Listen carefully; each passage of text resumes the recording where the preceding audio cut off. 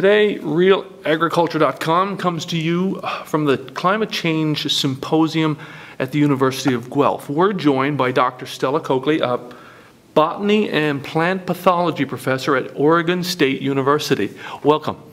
Thank you. Your presentation today, you talked about the impact climate change is having on plant pathology and the diseases that they cause. Can you elaborate on that? Certainly.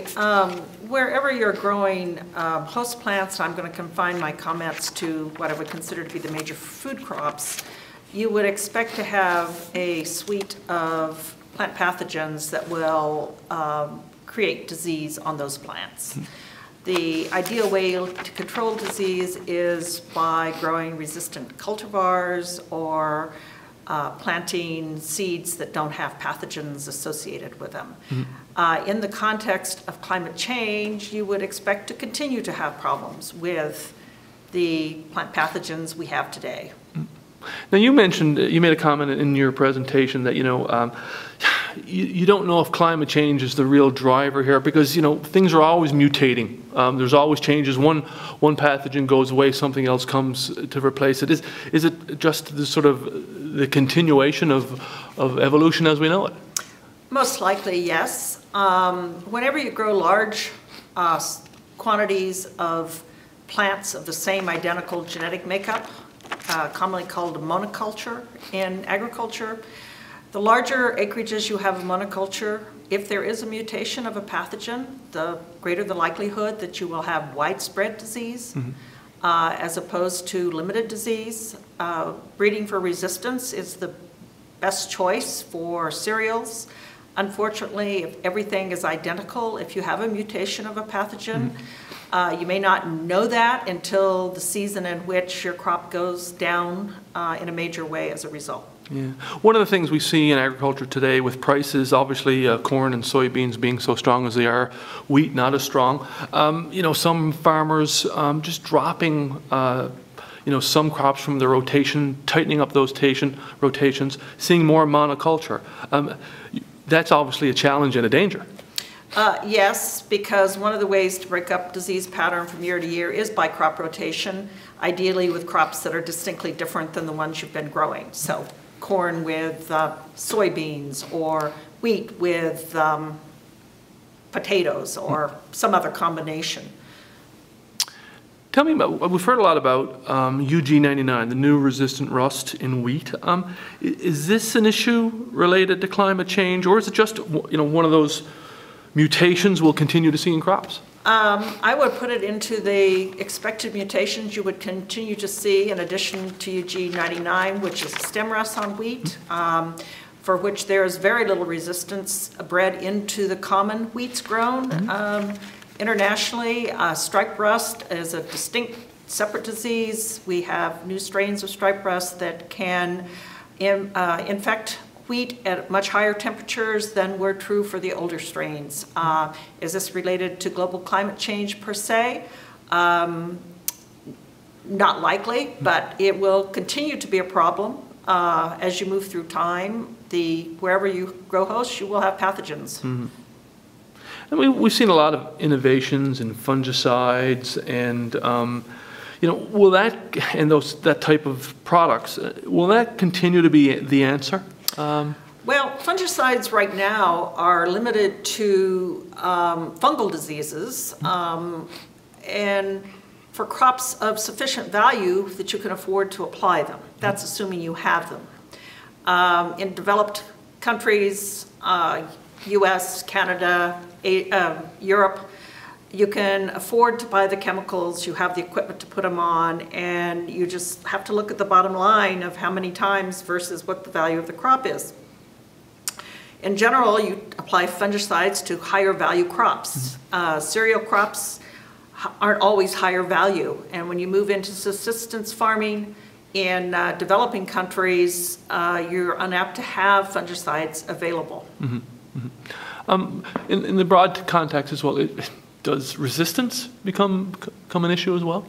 Well, resistance is an important piece of dealing with plant pathogens. Some resistance genes and there are different types of resistance. You want to get a broad-based resistance. Multigenes involved tend to stand up better than if you have just a single gene for resistance within a cultivar. So how you breed for resistance will be a very important factor. However, the cautionary note is it takes time to breed resistance for resistance, which means having the fungicides in the short term are absolutely critical to having growers stay in business. That's assuming, again, that they can afford to put the fungicides on, and certainly in the case of wheat, the value of wheat is sufficiently high now that you can apply fungicides and come out economically. A few years back, you would not have had that as an option. Mm-hmm. You mentioned in your presentation, we talked about, increased storm activity, the movement of hosts, and hurricanes, and seed movement, and the travel that is the potential impact of pathogens and movements, and all the way to the end user. Is that going to be a bigger challenge going forward? Well, the bigger challenge, I think, is that under a global trade, which we have now and will continue to have, and further continue to move plants and plant materials into areas where they previously have not grown.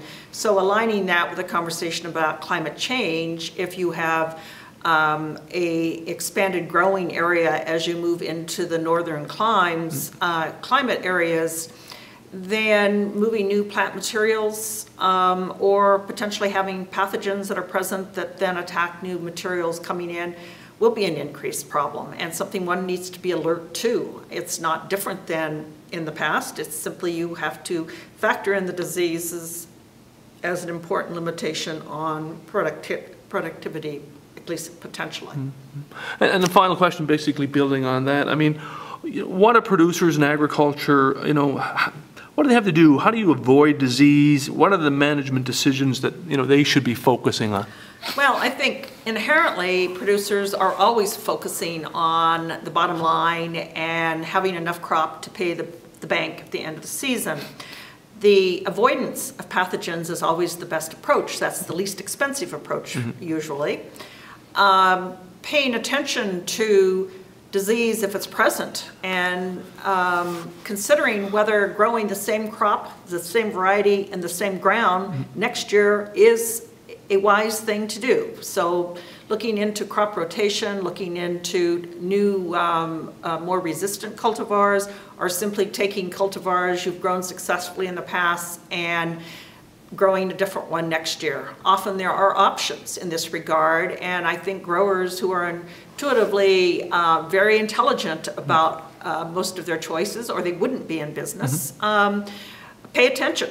And I think paying attention and getting assistance and seeking additional knowledge on, I have this pathogen this year, is it apt to be back next year? I can give you a real life example of striped rust in Eastern Oregon and Eastern Oregon and Washington, where last year they did not anticipate quickly enough that they were in fact dealing with a new strain of the rust, and that they were going to need to put on fungicides. Last year was not a good year. This year, the environmental conditions are probably just as favorable, but fungicide applications make all the difference between how much crop they will harvest. So knowing what's in your soil is a great way to... Knowing there's both foliar and soil-borne diseases, and they're effectively different types of, but knowing what you're dealing with, and knowing it's likely that if you grow the same crop 2 years in a row, if you have a problem one year and you live where the climate is mild in the winter, you're probably going to have more of it the next year. Great. Well, thank you for your time. Thank you for your insights. You're very welcome.